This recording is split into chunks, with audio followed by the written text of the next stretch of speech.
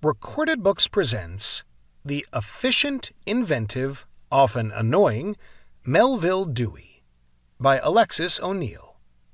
Illustrated by Edwin Fotheringham.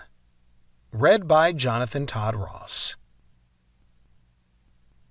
My heart is open to anything that's either decimal or about libraries.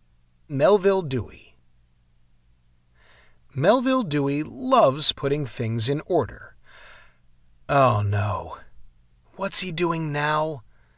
He's organizing the chaos of his mother's kitchen cupboard. And now the cellar. There. Nice and neat. Melville loves keeping track of things. He is recording his height, his weight, how much money he has earned. Melville loves books.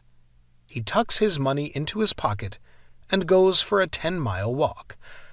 Wait, where is he going? Melville treks 10 miles from his home in Adams Center, New York, to Watertown. He buys an unabridged Webster's American Dictionary of the English Language, the biggest, thickest book in the shop. And inside that book, words in tidy lists.